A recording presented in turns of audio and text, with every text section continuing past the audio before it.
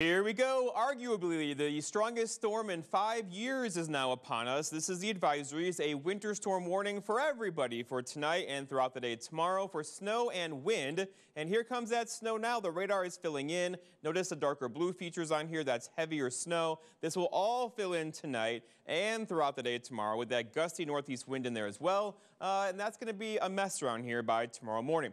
Okay, when it's all said and done, the snowfall looks like this. A widespread foot of snow is on the way, and a couple of you could see closer to 16 inches or even 18 inches with this system before it's all said and done by Friday morning. Our forecast then for tonight, though, we're talking about snow and wind, near blizzard conditions out there with low temperatures down near 13. For tomorrow, again, snow and wind through basically midday tomorrow, and then winding after that. Look for high temperatures near 18, but dropping throughout the afternoon with that early gusty northeast wind. And then looking ahead, your 7-day forecast shows a quiet day for Friday, but cold, a high of 15, Saturday 25, Sunday 30, and then we could do this all over again on Monday. Thanks for logging on.